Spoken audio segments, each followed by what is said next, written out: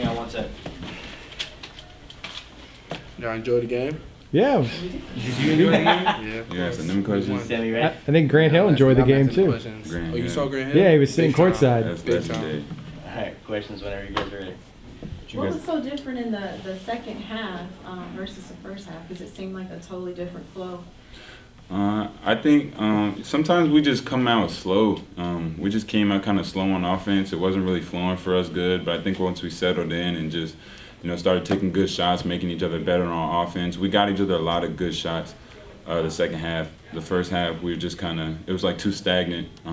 But we played good defense in both halves, so that gave us a chance to kind of spread the lead in the second half, and then we just took better shots and got better shots and knocked them down. Can you talk about how your defense sort of keeps you in games, especially in that first half when the offense is really struggling, how the defense continues to really shine? And you guys were only down by 1 going into that half. Yeah, we're always told, our offense isn't going to be there every night. We're going to miss some shots some nights. We're going to be slow on offense some nights, but we can play defense every single night. That's why we take so much pride in playing defense. So that's kind of, where we hang our hat. That's what we, where we start every night. And it gives us a chance to win every night. If you just rely on offense and you start missing those shots, you kind of don't know what to fall back on. But we always fall back on just getting stops and to the next defensive stop, and that keeps us going. No other UCF basketball team has ever beaten Memphis 3 times in a row. You guys are part of, I guess a little bit of history yourself. What does that mean to you? I think that's big time. We talked about that before. If you look at the overall record between Memphis and UCF, it's not even close. I think it's 22 to 4 now, 3, something like that. So that's huge. We want to leave our legacy here. We want to be a part of something big. I think that's why we're all here. That's something we preach every day. So to beat such a a historic program and such a good program, they're a prideful program too. They're not just going to let us win any games. We have to really go out and fight for those wins, and I think we've been doing a good job. We're able to pull out wins in those games. AJ, 3 minutes left in the game, y'all are up 6. I think I counted 7 different possessions. You had your hand on it, whether it was an assist to Taco, a rebound, a score in the end.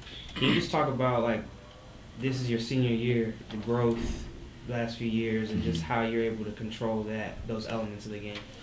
I would just say that I've been in a lot of different experiences, a lot of different games. When I was young, when I was a freshman, those moments felt so fast. Those moments I felt so much pressure. I felt, now it's so slow. I already know what I'm doing. I already know what I'm looking for.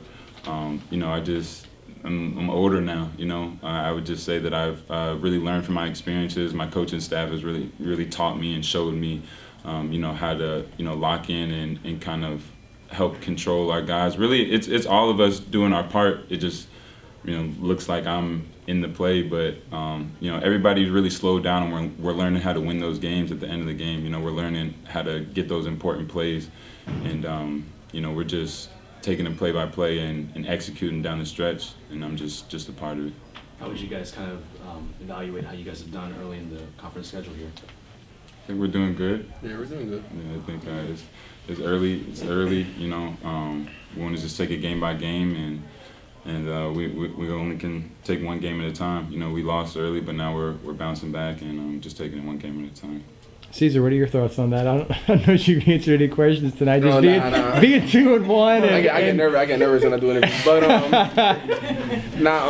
it was just the overall win. It was just a great win, a team win, and just you can see from where we were from the beginning of the season to where we are now, we're playing more as a team, and that's why we're winning. And we just defense is just the answer to everything for me.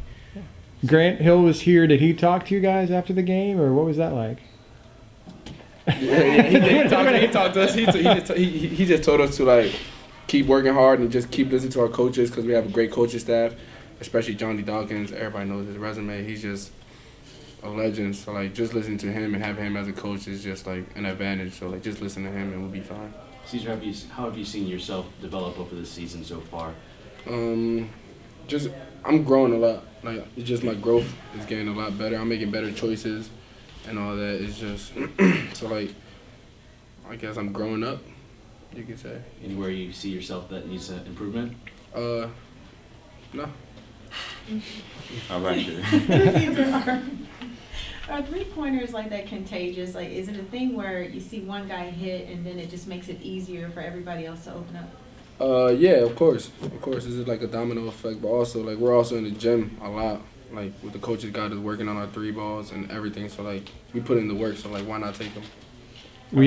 I heard that kind of like after everything, the euphoria that's gone on with the football team, that it was kind of discussed a little bit within the locker room about, you know, just the dedication that they put in, sleeping in the film room and things like that. When you look at your season and everything that you guys have done within these last 2 years, how is it impacting you, and are you guys driven even more seeing what the football team has been able to do? I mean, I've been here. I was here when they were 0-12. You know, I was here a part of this school when they were 0-12. You know, and we were looking like, wow, they didn't win one game. So to see them come full circle and, you know, really be one of the best teams in the country, if not the best team in the country, that's just amazing to see how they persevere. That's the same team, really. You know, that's the same guys that were here when they were 0-12.